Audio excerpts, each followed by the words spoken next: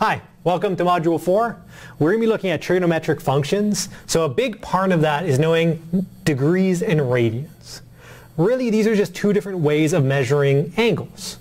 Degrees and radians are two different ways of measuring it. Kind of like temperature, you might think of Celsius and Fahrenheit, where they both can represent a temperature, and they just have different numbers. Well, degrees and radians are similar. You can represent an angle with either one. They're just two different ways of measuring it, two different scales. But we want to be able to go back and forth between them. You might start off with degrees and want radians or vice versa. So it's important to know how to convert. And really what we need to know is this ratio right here. 180 degrees over pi radians, or pi rad. In fact, you might not even see rad written. Often that's not shown as a unit, but for our case it helps the clarity, so I'm writing it in. Now why is this ratio important? 180 degrees over pi rad. This is equal to 1. 180 degrees is pi radians and vice versa. So this is very convenient when we want to do conversions, because converting is all about multiplying by 1. We're allowed to multiply by 1, because anything times 1 is itself. X times 1 is still X. But what we're choosing is to multiply by 1 in a creative way to help us convert. This is something that's a very common trick in math. Multiplying by 1, we can do it, we just choose 1 in a form that's beneficial. It's also worth noting, by the way, that we can write this as pi radians over 180 degrees. Still equal to 1. It's just flipping it, inverting it. So we're going to see both have their uses, depending on what you want to convert. So let's take a look. Let's say we started with something like 60 degrees. But I want to convert this to radians. Well, I'm going to use this ratio. Again, I'm allowed to multiply by 1 because I'm not technically changing it. I'm just doing it creatively. So the thing to keep in mind is which of these two forms are we going to use? Well, I've got degrees on top. I want to get rid of degrees and end up with radians. So what do I got to do? I have to put the degrees on the bottom. I want degrees to cancel.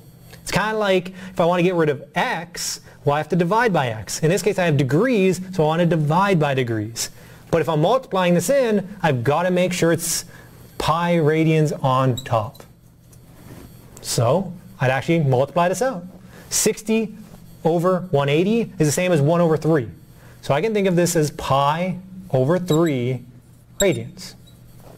And that would be this angle in radians. 60 degrees is the same as pi radians. Let's look at another example. Let's look at a bigger number even. If I use 360 degrees, again, if I want, this is a full circle. Well, if I want to convert to radians, again, I have degrees, so I got to divide by degrees, or put the degrees on the bottom to cancel out. Degrees will cancel with degrees, and I'm left with radians on top. In this case, 360 divided by 180, we punch it in, we get 2. 2 pi radians. One full 360 degrees, one full circle, is the same as 2 pi radians. These are equivalent. Two different ways of representing the same thing. But you might also start off with radians. So you might have something like, I don't know, pi upon 2 radians. And you want to get this to degrees. Especially a lot of people like working with degrees because it's something they're more used to. So, in this case we have radians, we have to cancel the radians, get rid of it, divide it out, put it on the bottom. So we're multiplying by pi radians on the bottom, and still have to put the 180 degrees on top.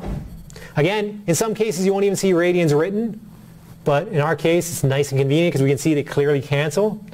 Now 180 over, or the pi's will also cancel, by the way, and then we have 180 over 2. 180 over 2 degrees. Well, that's the same as 90 degrees. So we can conclude 90 degrees is the same as 2 pi radians. And it's worth mentioning, you're not always going to see it written as pi on something. Because pi upon 2 is just the actual pi. 3.14 extended on, that's never-ending number. So we write it as pi upon 2 to be exact, but we could make that an approximate decimal. So you might see radians written sometimes as a decimal. You might have something like 1.67. Well, 1.67 radians, we can still convert this to degrees. We still do the same method.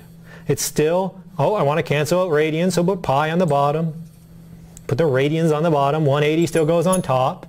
It's just, now we multiply this through.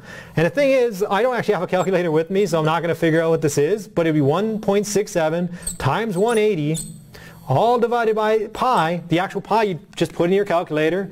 You use the pi button. Don't approximate the 3.14. Use the pi button to get more exact. This would give you some number. Some number, oops, not 10. Might be 10, but I doubt it. It'd be some number, and that would be your degrees. So you can have radians written just as a decimal. It's perfectly appropriate to do so, but this is how you do the conversions.